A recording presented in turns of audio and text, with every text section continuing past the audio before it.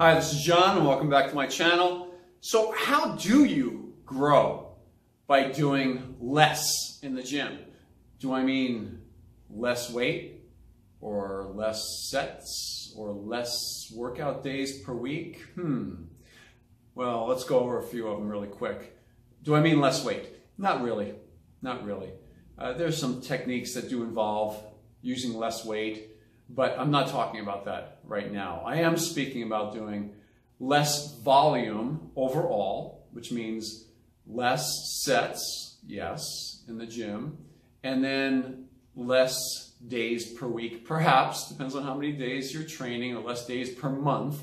It's better to think in terms of the month rather than the week. So how do we go about doing that? Let's assume for the moment that you're doing a more traditional type workout program, which would be, 3 to 6 days per week, 3 to 5 exercises per body part, 3 to 5 sets per exercise. Sound familiar? If in fact you're doing something like that and you're curious how you're going to go about doing less and growing more from it, it doesn't make sense in a way. You're used to doing a certain amount of work in the gym, right? So the way to go about doing it is this.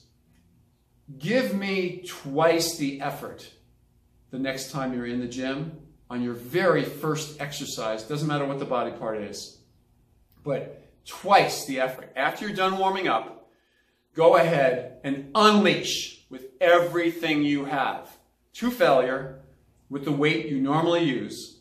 And I would really take a good guess in saying that if you're used to using a certain weight for 8 to 12 repetitions on that first given exercise, and I tell you, instead of planning on doing your usual 3 to 5 sets, just unleash right now with 1 set as best as you can, with the best all-out effort that you can. I would guess that you probably could do more like 15 repetitions or more with that same weight that you were getting 8 to 12 with before. Now, why is that? It's because in your brain, you do know you don't have to hold back. In your brain, you know you're not going to be doing 3 more sets of that exercise after we go all out right now. I'm just saying, give me an all-out effort with twice your effort that you would give, which means you're using more intensity, a higher intensity. If in fact you do that, and I say to you, plan on doing half as many sets as you normally would do. So give twice the effort, half the sets, right? Twice the effort, half the sets. I can guarantee you that those muscles are going to feel it. Your intensity will be much, much higher. You may not make it through your usual workout, which if you plan on doing, 4 exercises that day for your chest, you may only make it through 2 of those exercises, depending on the kind of intensity you put out. Those muscles may, in fact, just be done. And you know when they're done. The contractions are no longer there, and the muscle is exhausted. If you hit it with twice the effort, twice the intensity, and half the sets, what you've done is you've used less reserve energy, and you've given your body the chance. You've dug not as quite a deep of a hole in your system. You have to recover and then grow. I've said it in other videos. Recovery precedes growth. In order to grow, you have to recover from your workout first. But if you've stimulated that muscle with a greater intensity of effort, you've sent a stronger signal to the muscle. That's the bottom line. By sending a stronger signal to the muscle, that means you're not holding back, planning on doing multiple sets beyond those lower intensity initial sets. So let's just plan that the next time you head to the gym.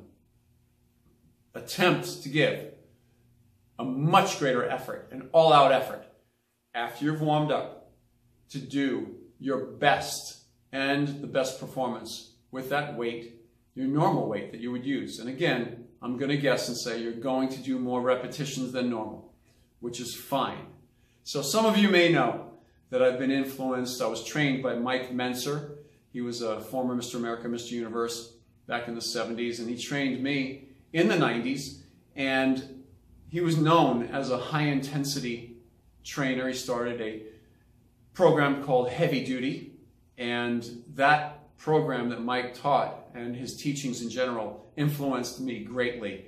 And you know, I've had some people say to me things like, you know, I'm in and out of the gym in under 30 or 40 minutes. That's including warm-ups. And I've had people say to me, so you're just doing that workout to maintain yourself, right?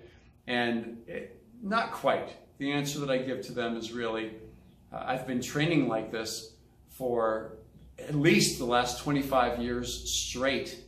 And prior to that, I took a couple of years to do more of a traditional type of a workout just to see how it worked. And it wasn't very successful. And then prior to that, when I first started lifting weights as a teenager, my first workouts were heavy-duty workouts. They were Mike Mentzer's original training courses that he sold. I bought them, I did the exact workouts, and I gained muscle training that way.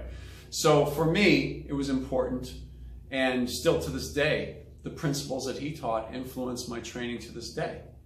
And one of the things that's very key is that you keep very high intensity levels with your weight training. If you do, you will end up training with a greater intensity, sending a greater signal to those muscles, and by doing less work overall, you're giving your body, your system a chance to recover and grow from it. So you still have to end up in a certain repetition range, let's say, for your upper body, for your lower body, that is well known to stimulate growth. The majority of the people still are, respond well to an 8 to 12 repetition range or a 6 to 10 on their upper bodies.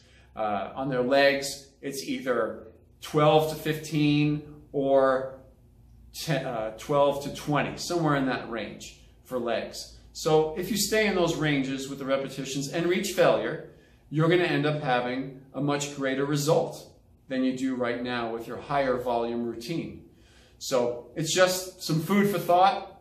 Thought I'd share that one with you. I give the answer pretty regularly to people in the gym who ask me about my short workouts, and I usually point out that they're pretty intense, and yeah, they're short. And I'm in, I'm out of the gym, and usually, they joke around with me a little bit, saying they're just still warming up, and I'm walking out the gym, and we start at the same time. So that's happened before as well. So that's it for today. From my heart to you, John Hart. Get in that gym, get after it, give twice the effort, do half the sets, and see what kind of results you get. That's it. Thank you very much.